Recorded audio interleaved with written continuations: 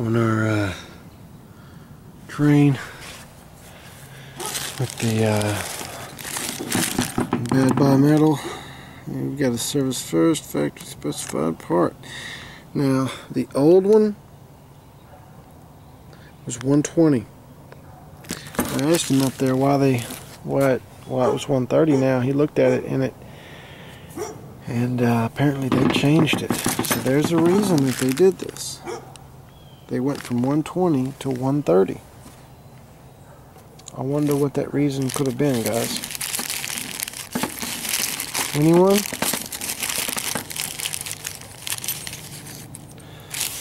I bet you that temperature was too close. They gave it another 10 degrees variance on there because it was overworking the switch. That was it. So let's get to putting this part on here, and right there in our hole there, and we're gonna plug our fan and everything back up and turn it back on and see what's going on, guys. Okay. Alright, we got our blower fan back on. Our door back on. We got a door off here. We're just gonna make sure everything's okay, observe it, and make sure she is gonna run.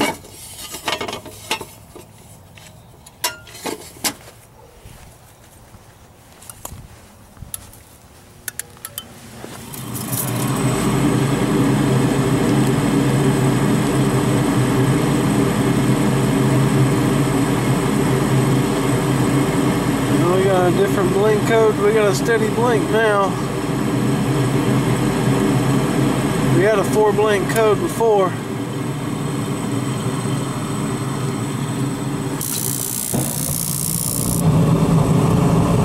Oh, that sounded good.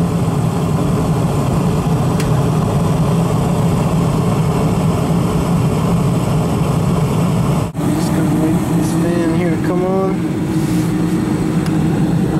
Just want to make sure, guys.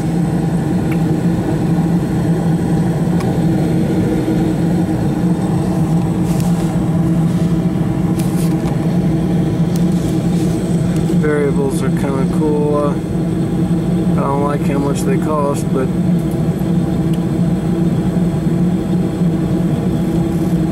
there it is. So it's coming on.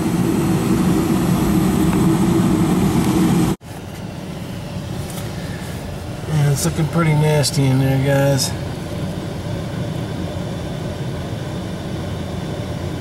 I started to take the 3rd screw to the right off there, but before I did, I just wanted to get some video. That thing's pretty nasty in there. I'm just going to pull this igniter, this flame sensor. I'm not going to charge them for it. I'm just going to go ahead and clean it. And won't take me but a minute and a little piece of sandpaper, and our fan variable just finally shut down. Now we can go over and turn the power off. I just wanted to see her cycle down before we pull that off, but we'll get them cleaned up and get them put back in. That way customer will be happy. Won't have a problem later on down the line. Let's see if maybe we can't get a little bit of footage here. Maybe we can, guys. We're gonna take this guy out right here. This is gonna be the sensor.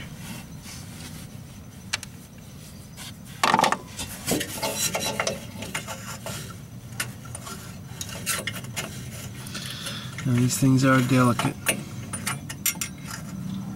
Not as delicate as the hot surface igniters, but pretty delicate. This is ceramic here.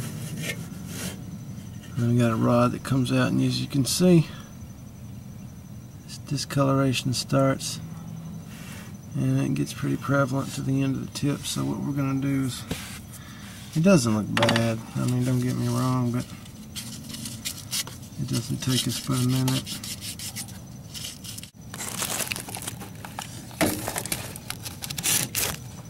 I'm trying here, guys, bear with me. Here's our, this is our igniter.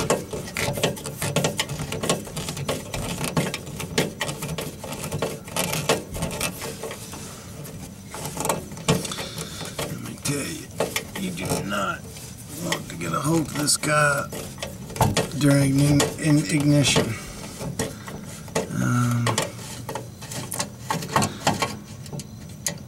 I make sure my voltage is off because there's a lot of voltage that comes down through here on this guy right here.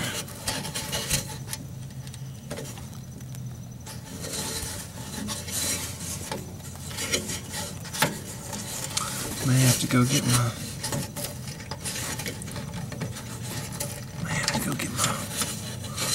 Phillips. No,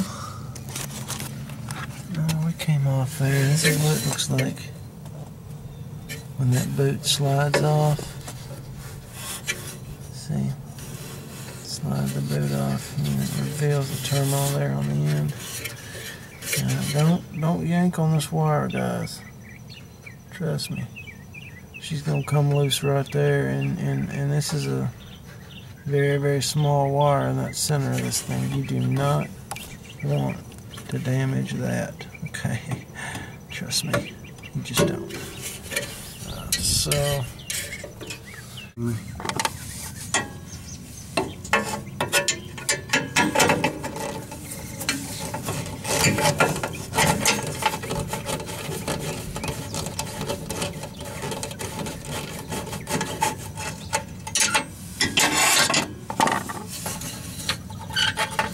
Again, this is rather because of the resistor here. It's a ceramic. This is a little delicate, so you don't want to be rough with it. So basically, we're gonna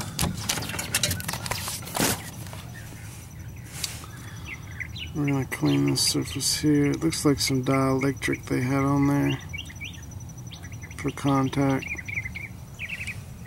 And what I'm gonna do, I'm gonna actually take that one back loose probably and sandpaper the back side too.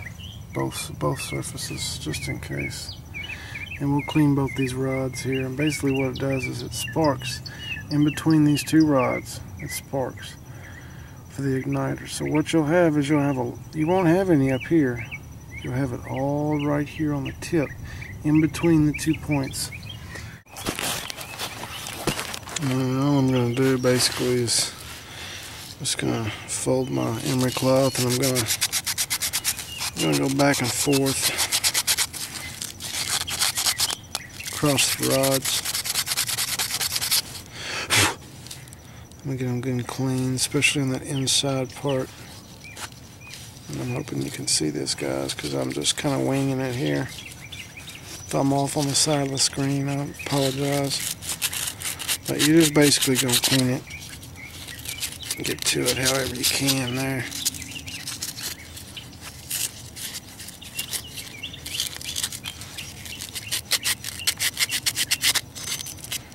That inside part, like I was saying, is the most important though. The outside can be shiny, it really don't matter that much. That inside section, when the carbon builds up from that spark.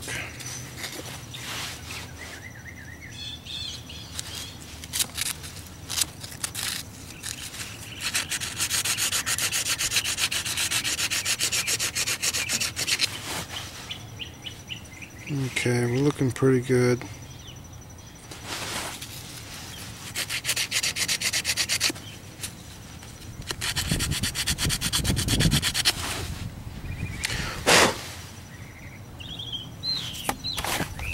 Okay, I don't know if you guys saw that or not.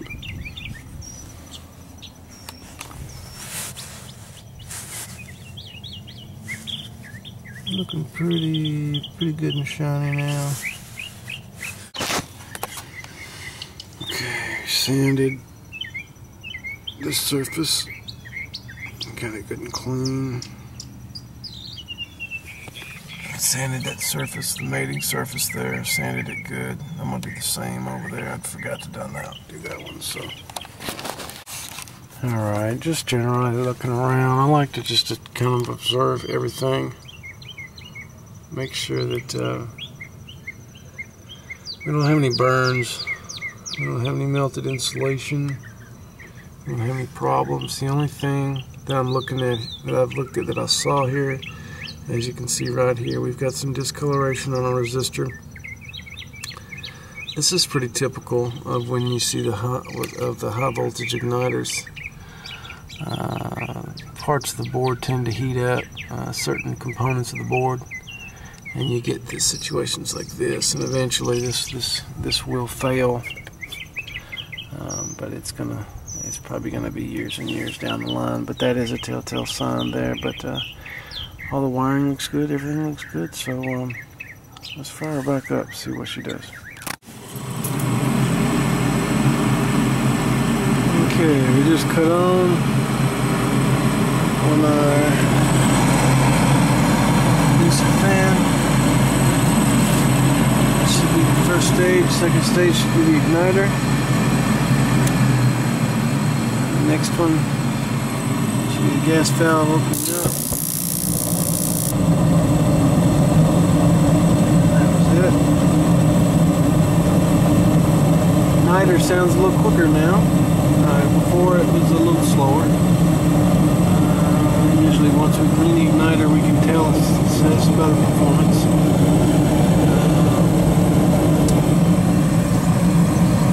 Flame sensor there. I'm just going to leave it running for 15-20 seconds. Make sure that flame sensor is sensing. Within 5-10 seconds for sure. The unit should cut back off. That flame sensor is not sensing correctly. We're just double checking the operation after getting it back together. And, we're two-stage heating. As you can hear, we clicked up from low to high.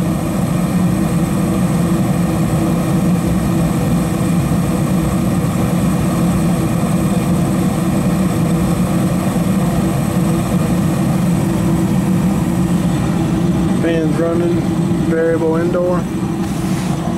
So we're good, guys.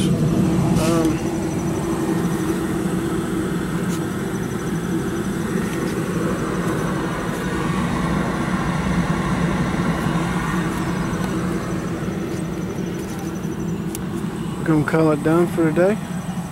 Well, all right, we got them squared, taken care of on this one.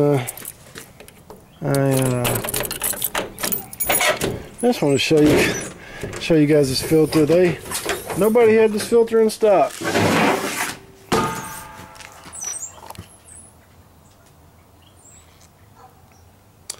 There it is, guys. 1625 by 5 MERV 16. You talking about a big bad filter, guys? This is it. Nobody in my town in Huntsville, Alabama had this guy in stock. Guys, have you ever been paying in anything other than dollars? Oh man, got an old lady. I could not leave without this plant. You know what I mean? She's about 85. And I said, sure. I mean, it looks really beautiful. I mean, you know, it's got these really thick leaves. I think it's really cool. I'm kind of a weird person. I think it's really cool. So, yeah. I got a plant. Oh, man. You gotta love heating in air. You gotta love old ladies. Something about old people, guys. I absolutely love old people.